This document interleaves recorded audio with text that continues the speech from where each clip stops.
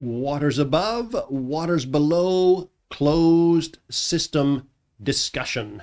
Closed system. Hello, everyone. I kind of forgot to mention something. I listened to the past video, realized I was going to talk about something that I didn't. So here's a quick supplement on this topic.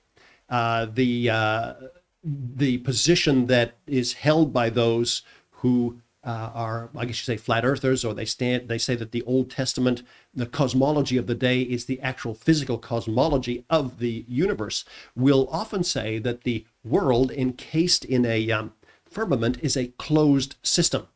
Now, I said I'd address that, so I will. I might talk about this more later, or maybe this little video will just be part of that number that I'm going to release earlier on.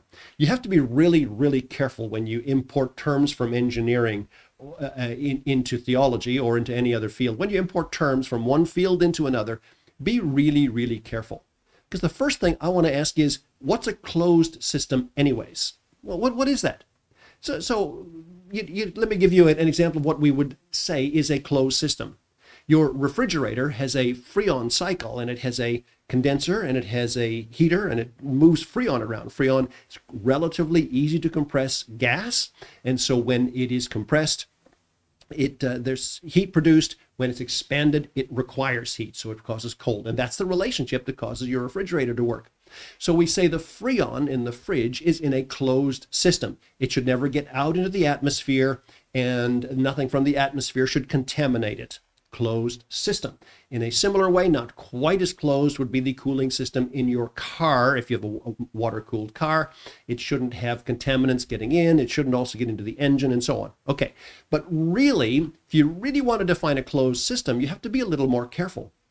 If your car existed in absolute zero without any external temperature, that closed system would not function. Okay? If it existed, if you put it right up against the sun, it would melt. That closed system wouldn't function either. The system, even though closed, requires external inputs, and significant. The same with the Freon system.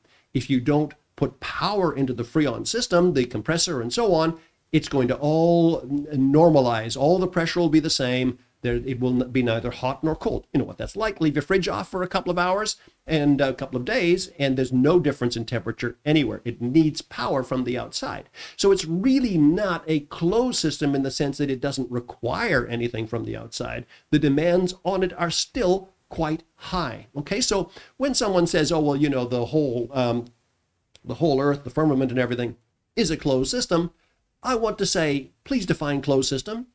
And please tell me what is required from the outside to keep it functioning.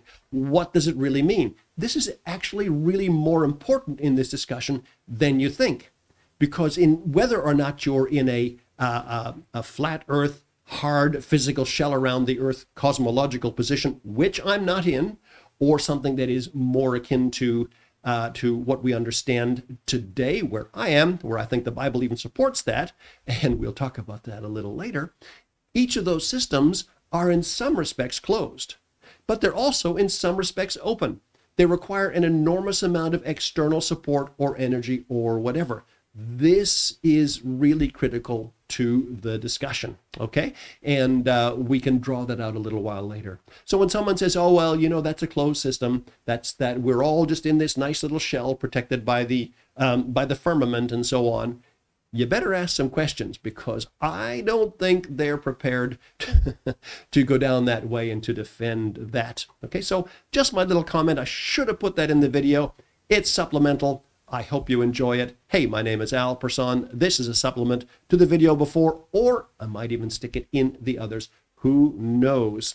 Here we go. Let's go back to that screen, and God bless you. We'll talk again soon.